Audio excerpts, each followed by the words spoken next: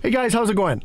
So how do some of the bigger YouTubers, people like Casey Neistat, post drone videos on their monetized YouTube channels? I mean, don't you have to have your Part 107 remote pilot certificate in order to be able to do that? Well, yes, technically you do. But I found some information that I want to share with you guys that might help explain how many YouTube channels are able to post drone footage on them and monetize those videos. So let's get to it.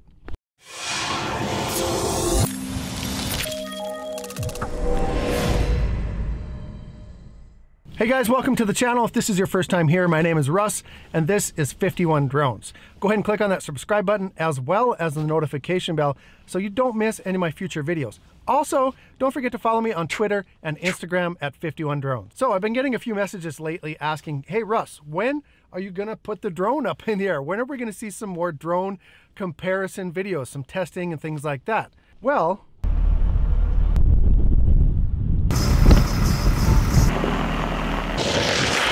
yeah, so that's why. So it's been like this for a while and it doesn't look like it's gonna let up for a few days. So needless to say, I'm not gonna be putting the drone up anytime soon. So today I just wanna give you a little more information on some of the legality when it comes to flying a drone. So let's go in the house and I'll show you what I found. All right, so a little change of plans here. I got home, had a bite to eat, looked outside and the clouds were starting to break up and the sun is actually out for the first time in like 10 days or 2 weeks or something like that. So it was pretty depressing. And so what I wanted to do is get a little bit of drone footage. I parked out here next to a construction site. They're going to be building a new hospital here. And they just put up 4 beautiful, awesome construction cranes, tower cranes. And I wanted to get some footage of them. They're just begging to be photographed and videoed from the sky. And so that's why I drove out here. And I figured I might as well just do the video from inside my vehicle since I'm out here anyway. And then hopefully at the end, I'll get some footage of these awesome towers to show you as well. So currently when it comes to using drones for the purpose of profit in the United States, the rules state that the pilot in command must possess a Part 107 remote pilot certificate if the flight is being used for commercial purposes or in furtherance of or incidental to any business or media service or agency. Now you can go on just about any YouTube channel online and anything that's related to drones or any videos that have drone footage on them.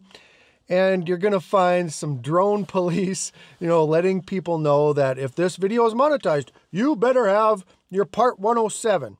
Now, although we all love to be told and reminded of what the rules are, the fact is, these beloved soapbox troglodytes are right. If you have a YouTube video public that contains any footage or photo obtained with a drone, and you are making money from that video with ads placed on it, then technically the pilot of whoever got that footage should have a Part 107 remote pilot certificate, much like this one right here. So why then are there literally thousands of monetized videos online where it's pretty obvious, well, presumably, that whoever got that footage is probably not Part 107 certified? And yes, I am assuming here, but seriously, do you think people like Casey Neistat or any other online content creators that have drone footage have their Part 107 remote pilot certificate? And I don't mean to pick on Casey. He's just an easy target because of his influence and everybody knows about him. Even all those other channels out there that have drone footage or drone photos or things like that. I mean, seriously, do you think those people have their Part 107? Probably not. The fact is, the largest majority of monetized drone videos have been recorded and posted by hobbyists or recreational pilots, people that do not have their Part 107. So if that's the case, then why don't we see regular articles and news stories and things like that about the FAA cracking down on these hardened criminals? I think this here is why. This right here that I'm about to read you. This is an official document from the FAA, and it's from the let's see, what's it called again? The Flight Standards Information Management System, or FSIMS. Anyway, it's from Chapter 5, Volume 16 of 8900.1. And what this is for is it has to do with the enforcement and compliance to regulations of unmanned aircraft systems. Now, in this form, the FAA directs its inspectors on how to proceed when investigating illegal drone operations in relation to aviation-related videos or other electronic media on the internet.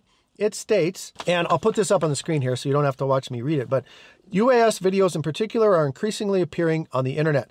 UAS videos may depict aircraft being flown in a variety of classes of airspace and at varying altitudes. Inspectors are to follow the protocol below when receiving notification of videos with potentially non-compliant UAS operations posted on the internet. In all cases, the FAA must have acceptable evidence in support of all alleged facts in order to take legal enforcement action. Inspectors are reminded that, number 1, electronic media posted on the internet is only one form of evidence which may be used to support an enforcement action, and it must be authenticated. Number 2, and this is the most important one, electronic media posted on the internet is ordinarily not sufficient evidence alone to determine that an operation is not in compliance with 14 CFR.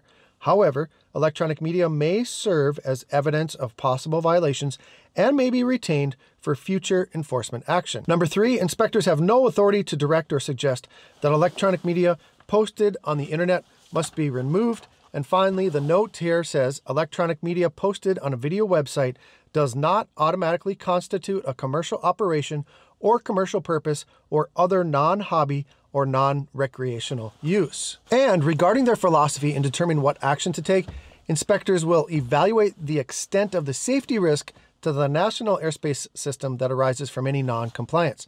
An ASI, or inspector, should start by using counseling or an informational letter to advise and educate. So basically what that means is if you're flying illegally, if you're doing something to endanger the national airspace system, the first thing you're going to get is a letter or contact, email, or something saying, hey, you're doing something wrong. You're not just going to get a fine in the mail for $11,000 and say, stop it.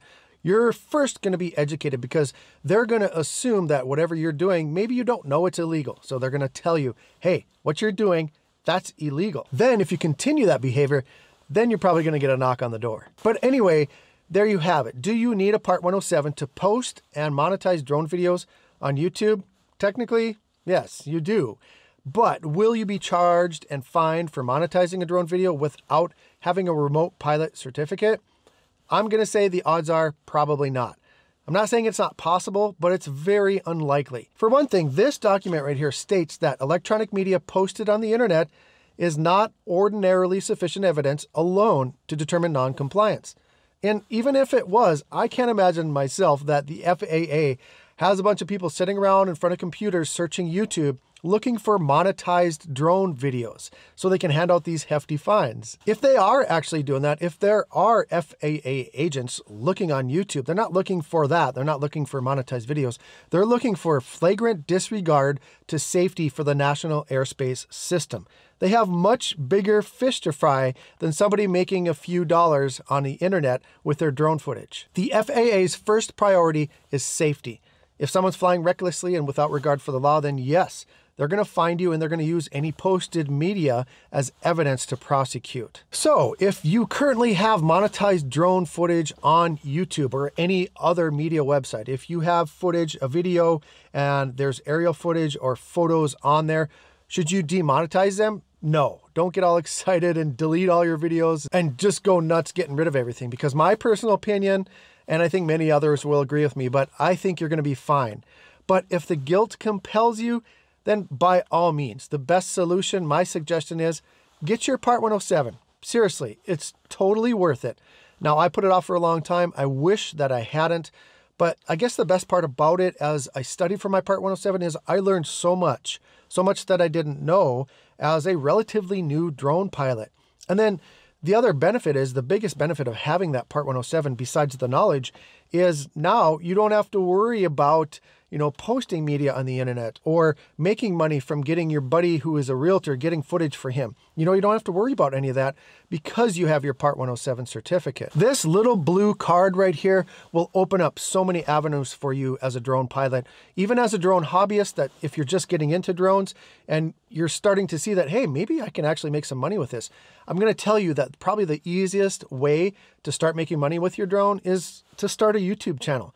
And that's what worked for me. It might not work for you, but it is relatively easy, because I think over the next few years, particularly the next 3 years, you're going to see just an explosion of drone pilots, getting real estate footage and some of those things that it's just going to be flooded. The market's going to be flooded. But if you start right now, get your Part 107, start a YouTube channel, and just start posting videos out there, you know, educational videos or entertaining videos, then you're going to be ahead of the game and you're going to start making some pretty cool money with your drone. But the first step, you guys, get your Part 107, study for it, and get it. So what's my opinion? What's my overall opinion of these rules of not in furtherance of a business? First of all, I think there needs to be some modification to the regulations. Like, seriously, what is the harm in earning a little bit of ad revenue from a drone video? Like, who does it hurt? I would ask that the FAA consider adding an exception to the no flying for the purpose of furthering a business rule that would exempt online content creators. And the second question I have is YouTube really a business? Most people tell you in the comments on your videos, if you have a drone video, that yes, YouTube's a business. You got to have your Part 107. But if it is, then the FAA needs to specifically define what is a business. Because if you look it up in Webster, it's defined as a person's regular occupation, profession, or trade. Now that leaves so much open for interpretation. And for myself, and I think for most others, YouTube is an additional source of revenue. It's not our primary occupation. There's very few people where YouTube is their primary occupation, especially drone YouTubers. You know, it's not a real job. It's like having our very own grown-up lemonade stand. So anyway, those are my thoughts on this whole deal. You guys might have different opinions or different thoughts. Go ahead and let me know what they are in the comments, and hopefully we can have a really good discussion down in the comments. I would ask that you share this video on Twitter and Instagram or whatever social media that you prefer so we can bring in more people to have this discussion. I think I've blabbed on long enough now. I'm going to put my Mavic 2 up and get some awesome crane footage. I see they're moving a piece of equipment right now. So I actually have kind of a goal with these things. I have some friends in town that are contractors that are involved with this project. This is a $300 million hospital, and they're just starting right now.